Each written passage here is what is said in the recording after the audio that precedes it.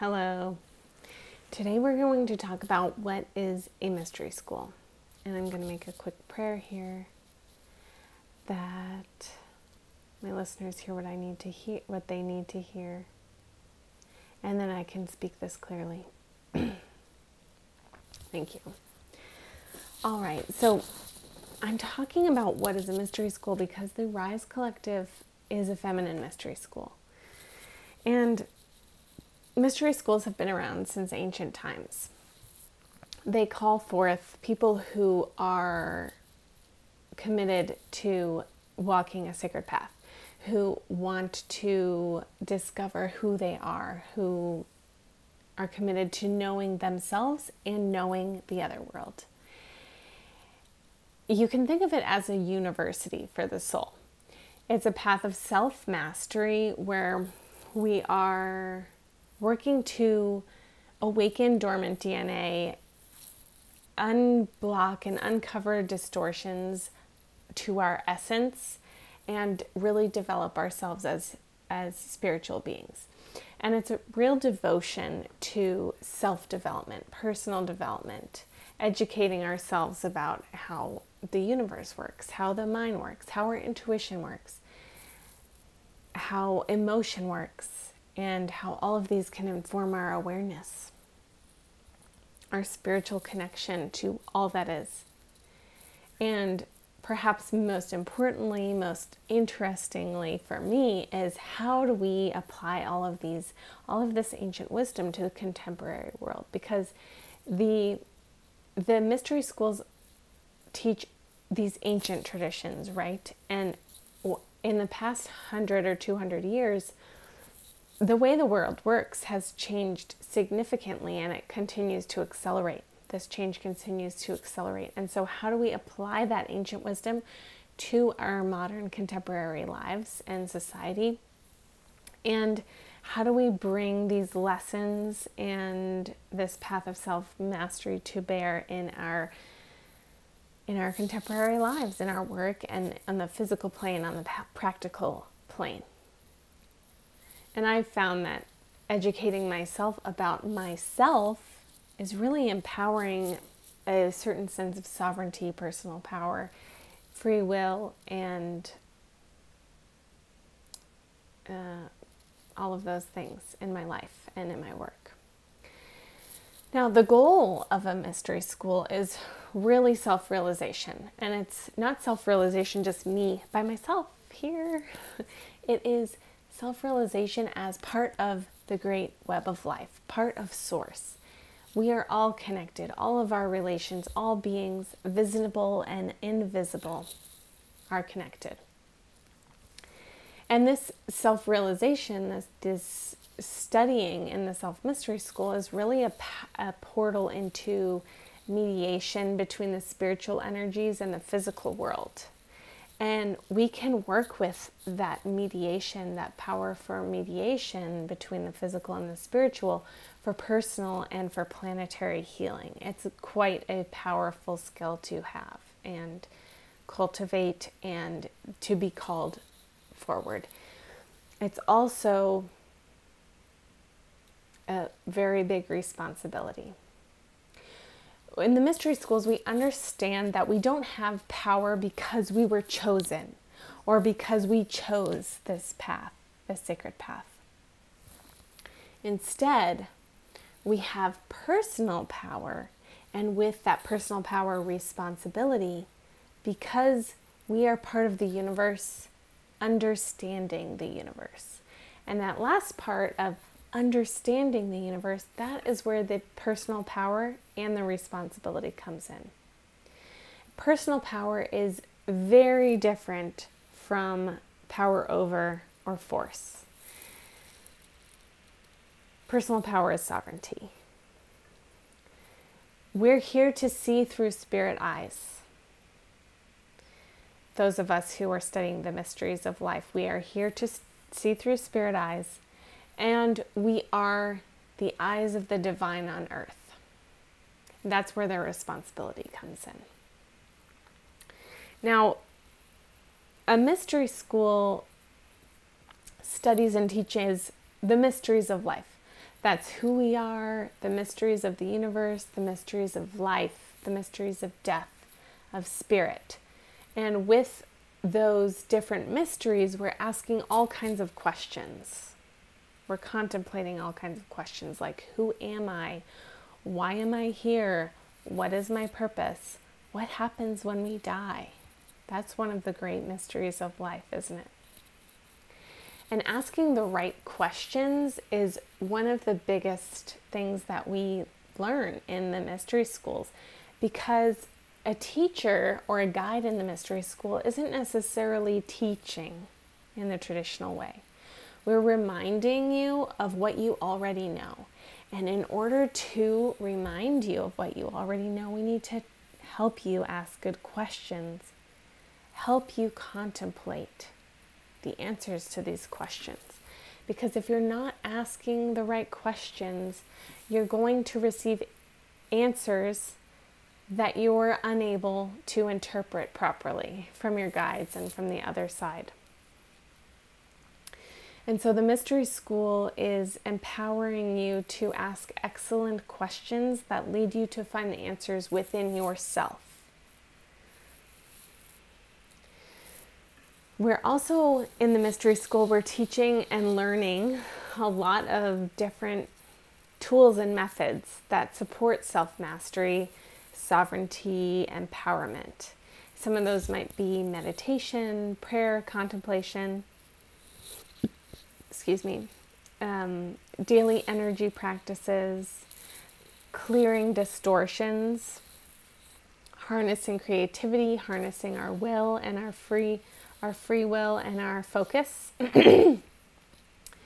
honing our subtle perceptions and awareness, and then additionally initiations and activations that help us further awaken.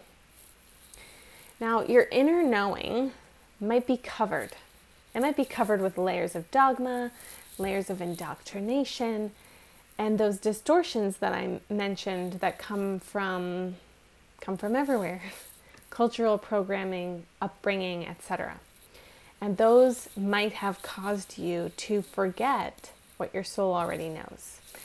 And what you knew as a child when you were fresh from the other side, when you had just come earth side.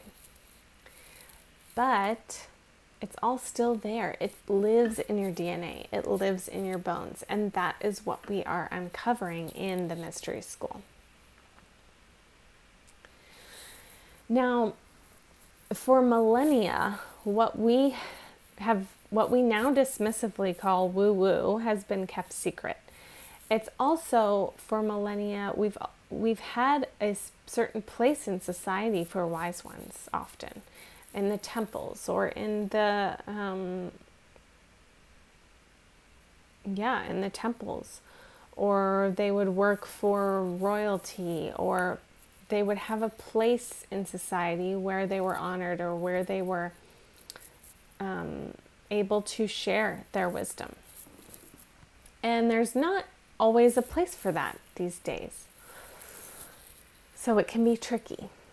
And now we dismissively call a lot of these skills and a lot of this wisdom, we call it woo-woo.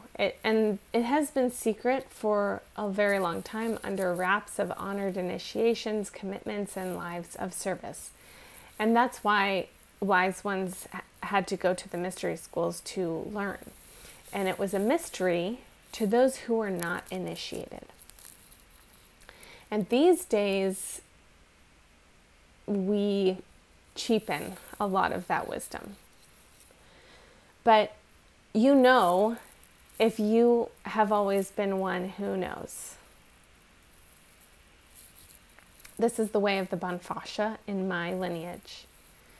And the Banfasha is the wise woman. So you'll know. In shamanic terms, the quantum field is simply the other realms. It's where anything is possible and time and space do not exist. To access those other realms in the shamanic tradition, we call it becoming the hollow bone, leaving the material world and our attachment to our identity behind. We leave it at the door.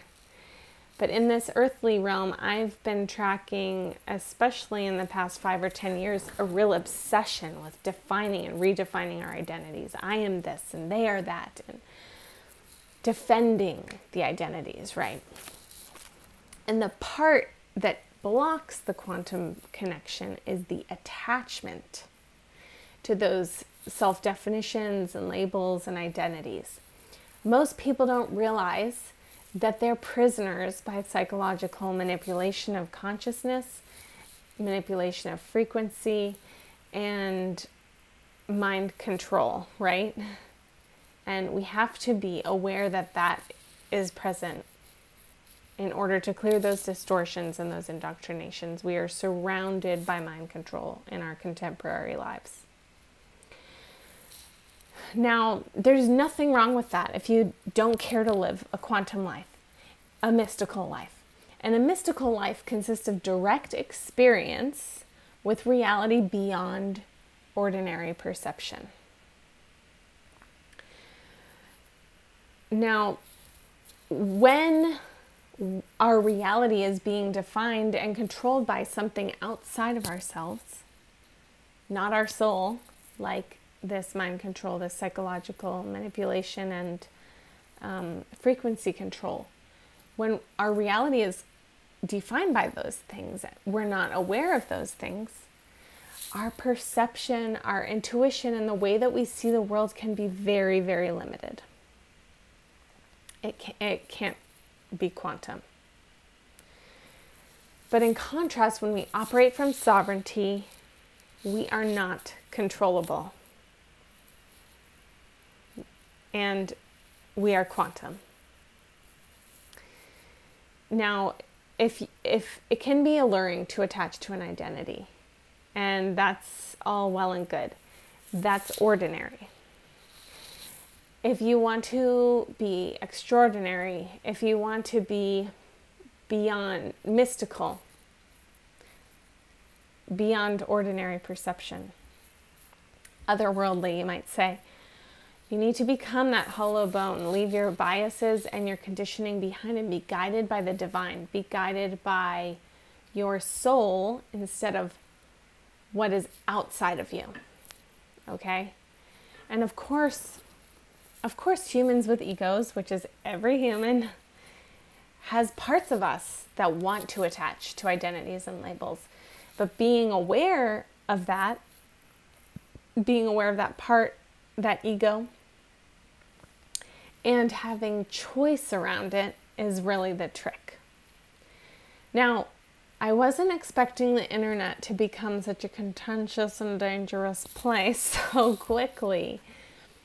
And in addition to that obsession with identity, I am tracking this totalitarian mindset that really attacks anyone who has a different perspective.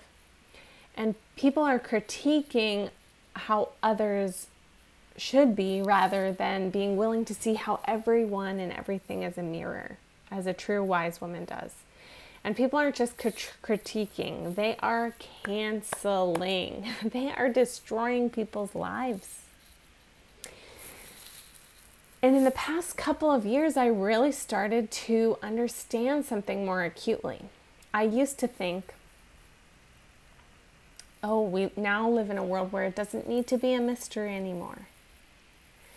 But now what I understand more acutely, is, now that I track this totalitarian mindset, is that the mystery schools were a mystery for good reason.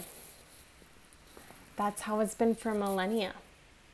Tradition is tradition. Now we know why. Because the danger is still there. It might not be a life and death situation right now. But people are still being persecuted. The form of persecution is very different. It can be digital. It can be a burning down and destruction of someone's life and reputation through the cancel culture. And that is a form of persecution.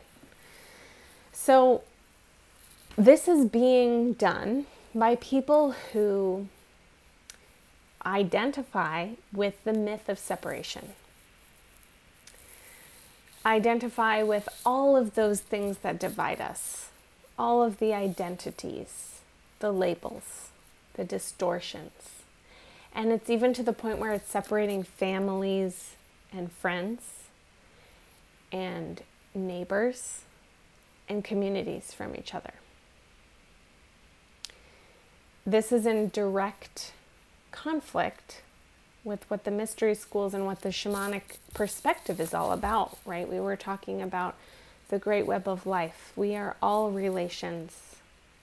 And that means we focus on how we're similar, what we have in common.